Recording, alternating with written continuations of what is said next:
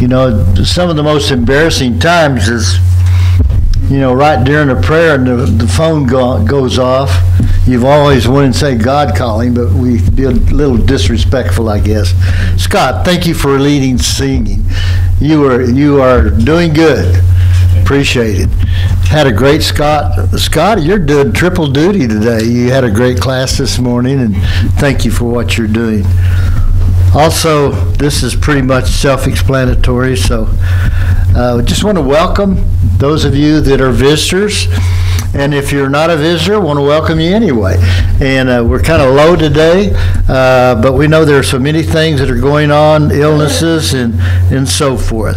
But welcome to Westside, the worship service, a wonderful group of Christians. I'm going to talk about love this morning.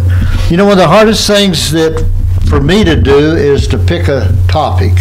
And I had a topic, you know, working in the kitchen. I've had her doing my clothes. I've had her, well, I won't go too personal, but I wanted to talk about love. Now, we know there's three kinds of love. One of the most important subjects in the Bible, really, believe it or not, it's used 310 times. So it's got to be important. We have examples of love from God to men. We have examples of men to God. We have love from men to his neighbor. Love comes from God to the church. Love from men to the church. And in this place, the pronoun men is also meaning women. I started to put that in there, but it was about 2 o'clock this morning. I was working on this, and I about didn't know how to spell women, so I'm teasing you about that. But men in the subject form here also means women.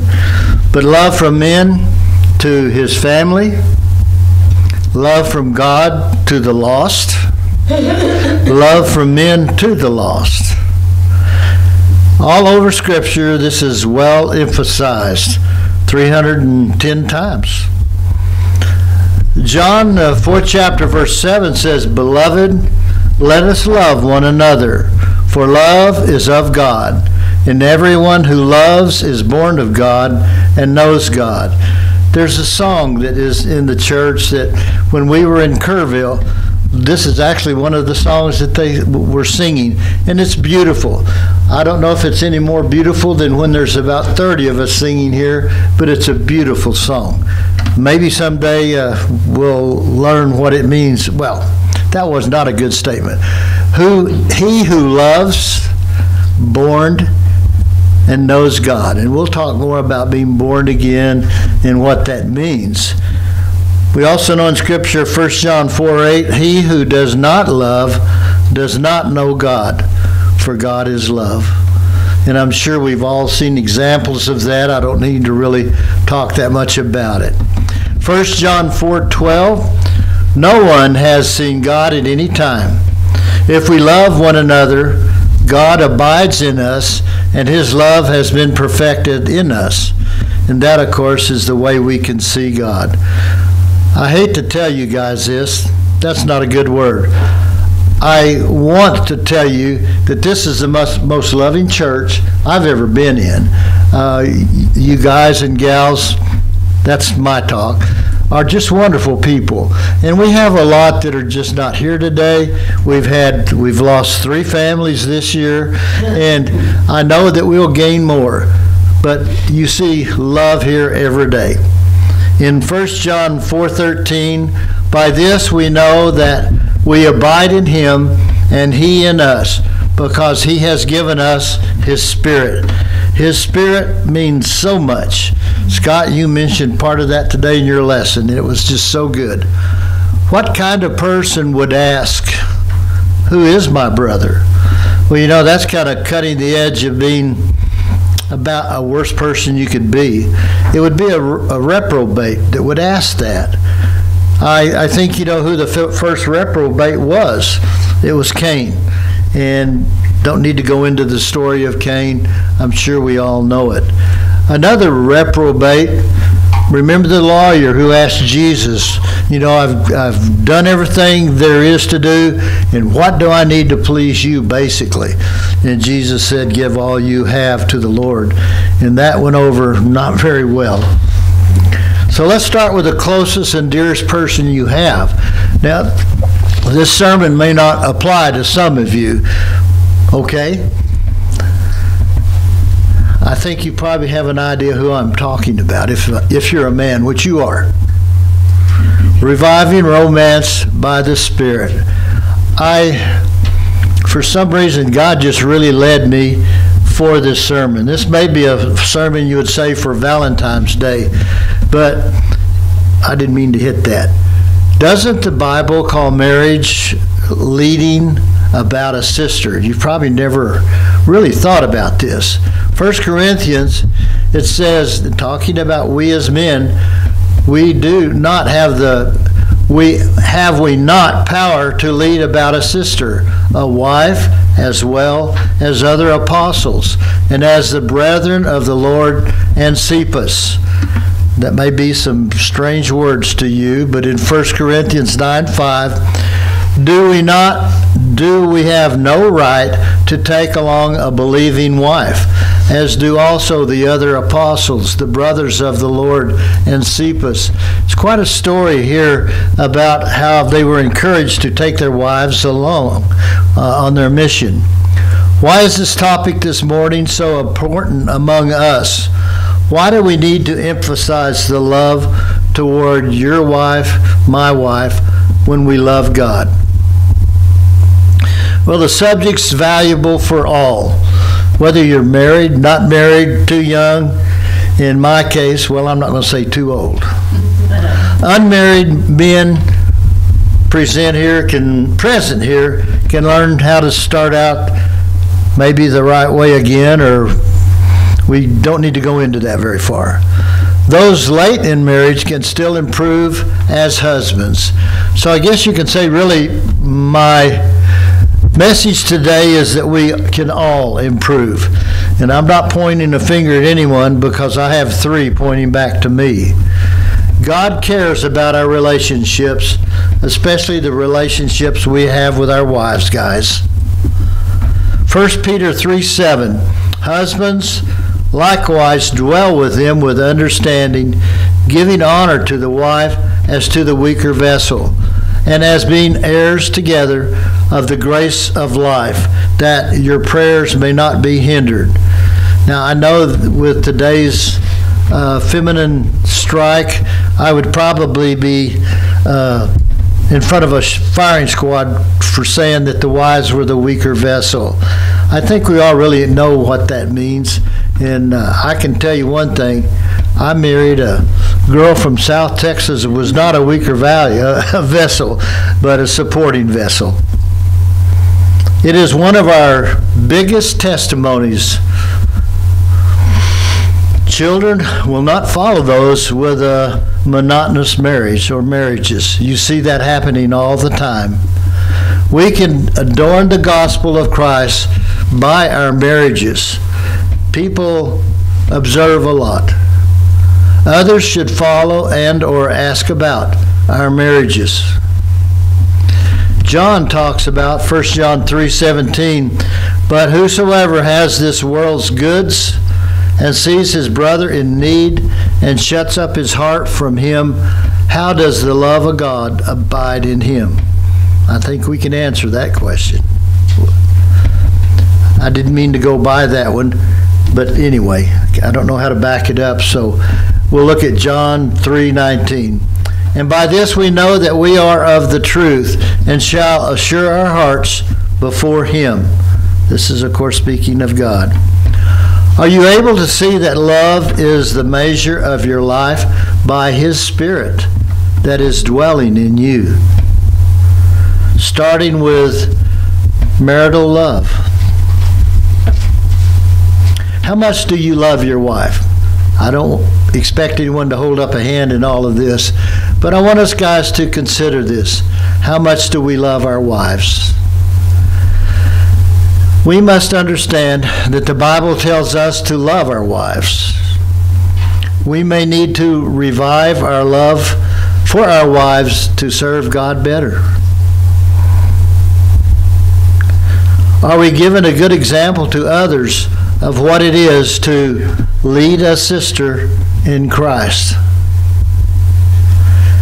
Do you want her to enter heaven like you? What are you doing to make your marriages more exciting?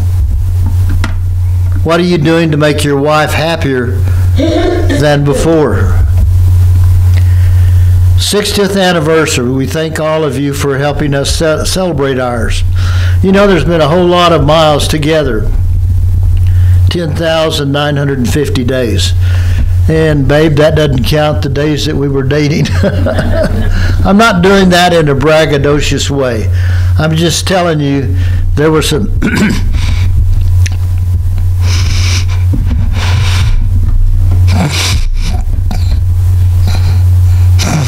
I'll be okay. There were some days that I was not a good husband. There were some days that we were at the bottom of the valley.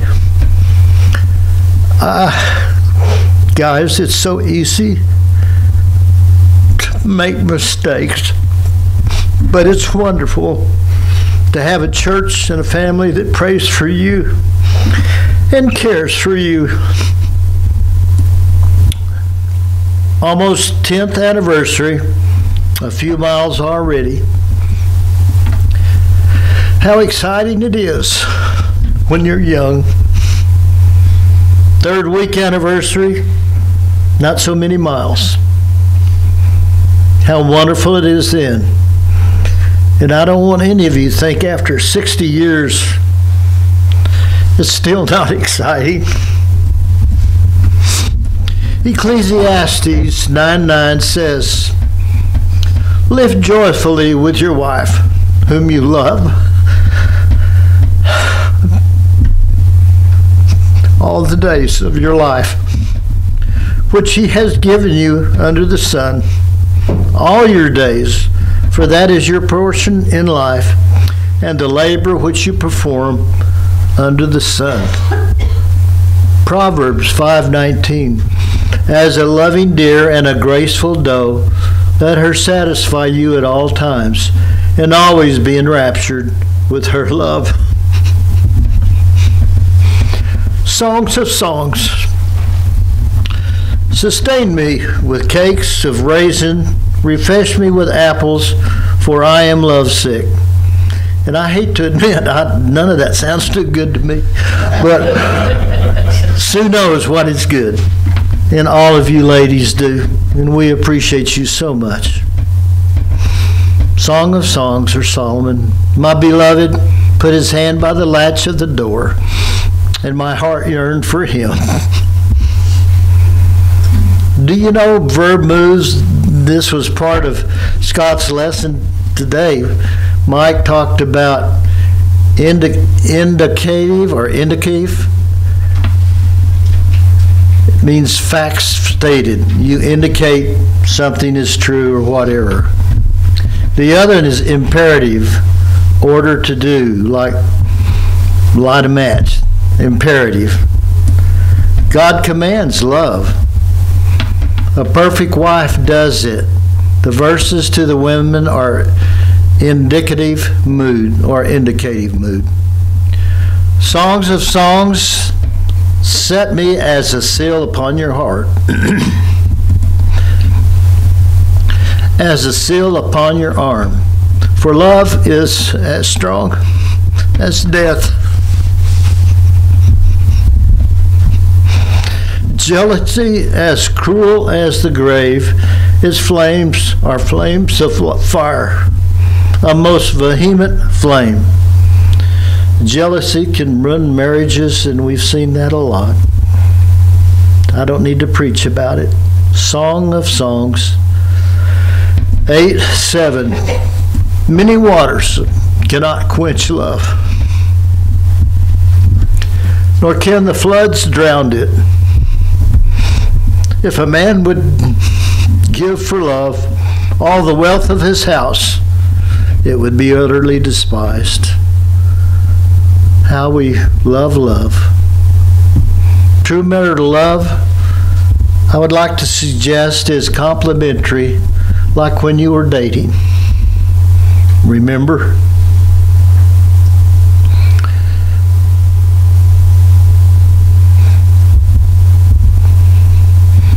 True marital love flushes all bitterness, for it is an act of total forgiveness.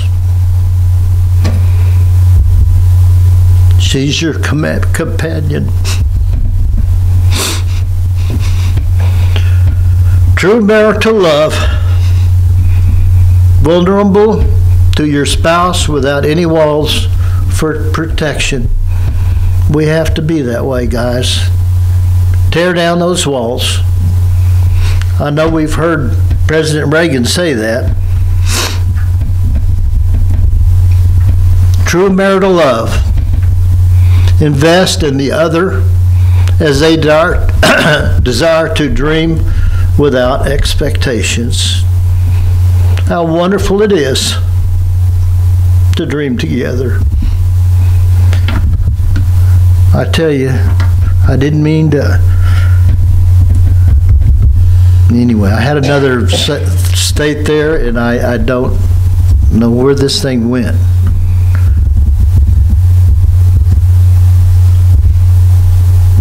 I'm sorry.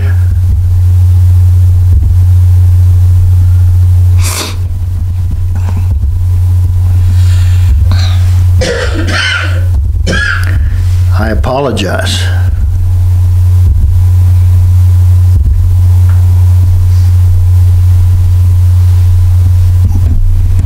My little children, let us not. I tell you, I found the reverse. Oh, gee. I am, okay. I have this enter and reset. It's really bad. Well, it's a good review.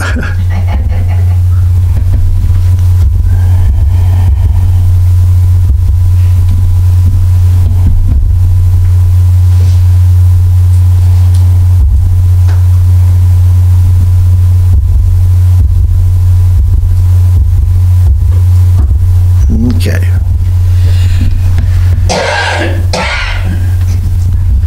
Okay, Songs 2:5, Sustain Me. Okay, we had that one. My Love, okay, we've had that one. Okay.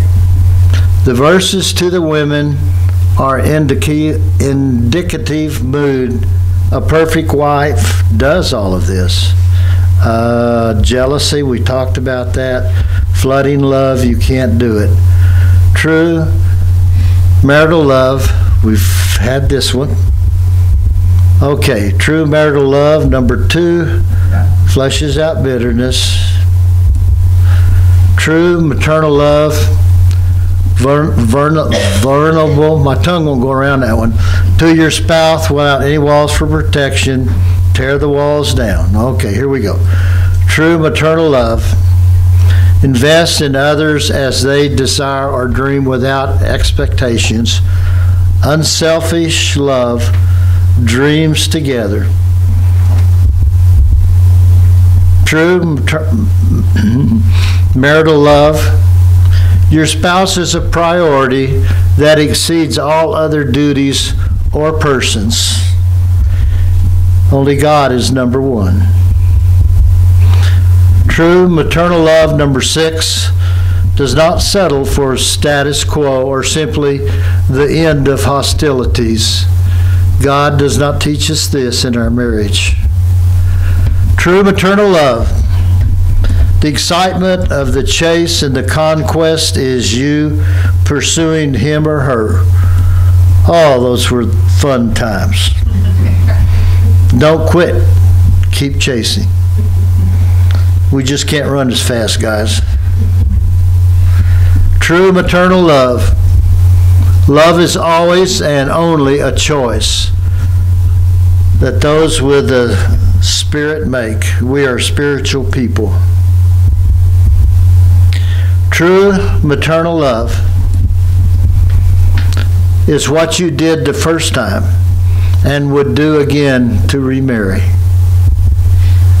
How beautiful to respect or repeat your first love. True marital love does not let marriage become repugnant. The problem some of us may have. True marital love,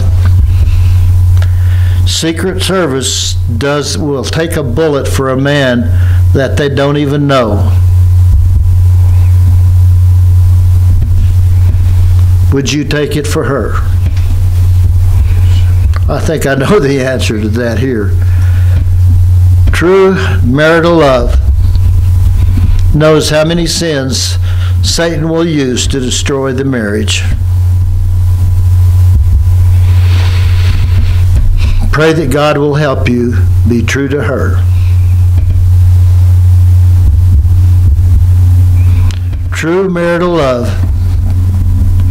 A day is not a burden or a chore, but a privilege and an opportunity. She loves to have you around most of the time.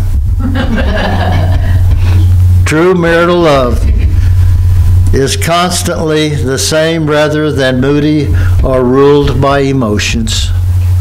Men, are we learning?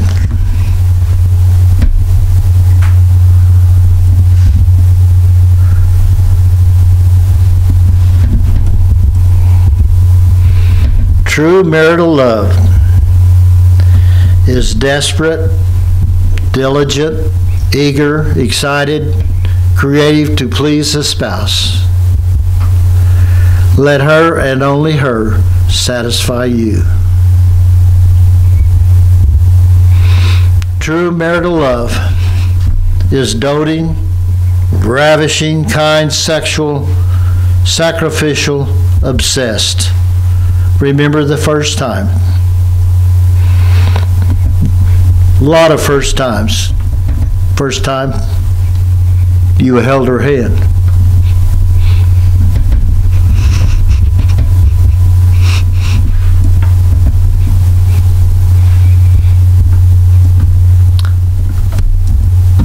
Efforts by spouse are noticed, appreciated, praised, and returned. I don't know where I came up with that word. Are you complimenting? Thank you, hon. True marital love. Expectations and reservations will deny your love's feelings. Nothing will work at all if you cross those bridges. First works. I came up with a list of some things that say so many things. I can't say them.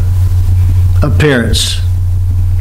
We could probably start with that, and this includes us guys. I know sometimes I've looked pretty scroungy, but we don't need to go very deeply into that one. Compliments. What are the compliments, guys, we can have? I had to think of the commercial we had here a while back on TV. This guy's wife put on her nice new dress, and she walked in front of her husband and said, "Honey, do I look fat in this dress?" Of course, the guy was reading something about fishing or something, and he said, "Yes." How do you think that went? It was pretty bad. Anyway, compliments. Priorities. What are your priorities? We have so many different areas we could go into that. Gifts. It doesn't have to be a new car. Some of these commercials really blow my mind. Guys give a wife a $80,000 car. Well, that's nice, but what is a better gift that you ladies like? It's so much. Just to thank you. But we consider that. Another thing is time. Spend time with your love. Patient. This is a king-sized one. Forgiveness. That's one of the most important things, is to forgive. Creative. Wow. Can you think of all the things that fits? Laughing. I don't know about you guys, but Sue and I love to laugh together. Not at each other. Well, yeah, we do. I cannot hear with one ear and I'm deaf in the other. And Sue is both of them. And the things we say to each other, I may say, honey, I love you, and she'll say, you did what to the garden? And anyway, as you get older, there are some things you will laugh at, or you'll be miserable. Attentive, listen. And I just said it's kind of hard for us, but anyway. Compromising. I know some of you have seen marriages that it's my way or the highway. Compromising hurts. Holding. From holding hands to just putting your arm around each other. Hold each other. Eager. One thing that I fell in love with Sue, she was always eager, anxious, ready to go. And we won't go any further than that. Praying. The most special thing together that you can do as husband and wife is pray together. You know, something else that has just built our marriage so much here lately is we go to YouTube and we do the chronological Bible reading together. And it's just so rewarding to read the Bible together. I know a lot of you have jobs and you just can't do it, but I'm glad that we have that. Passion. There are all kinds of passion. Numerous ways of being passionate, even if you're 82 years old. Pursuit. Pursuit. Again, so many things. Each one of these could be a sermon of its own. But pursued happiness for your loved one. Obsession. Obsession is good to have if it's for your wife. Remember, it is the Holy Spirit that bears real love in each of us. When we are baptized, we receive the gift of the Holy Spirit. And it's a wonderful thing to have. It helps you with everything that we've talked about today. So your spouse. John 4:12 said, no one has seen God at any time. If we love one another, God abides in us, and his love has been perfected in us. John 1:4-3, by this we know that we abide in him, and he in us, because he has given us his Spirit. Those who are truly saved will love others by his Spirit. Loving others the way God expects is by his mighty power that's in each of us. Start with your spouse, the one you chose, the easiest one to love. Don't you think so?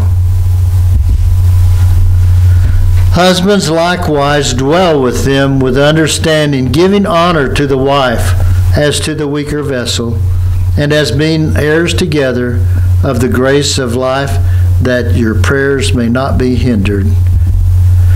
And I don't know why it jumped like it did, but that I'd like that to be the end of my lesson. We have an invitation song, and if any of you need prayers of the church, or there's a little card that you can fill something out on, or if you need to be baptized, we can arrange that. But I want to thank all of you for bearing with me. I'm sorry I get a little emotional, but how many days was that? 10,000 days together, and I would rate them as probably 99% good. It's, you know. So anyway, let's have Scott start our song, and thank you for giving me the grace to listen to this. Please stand as we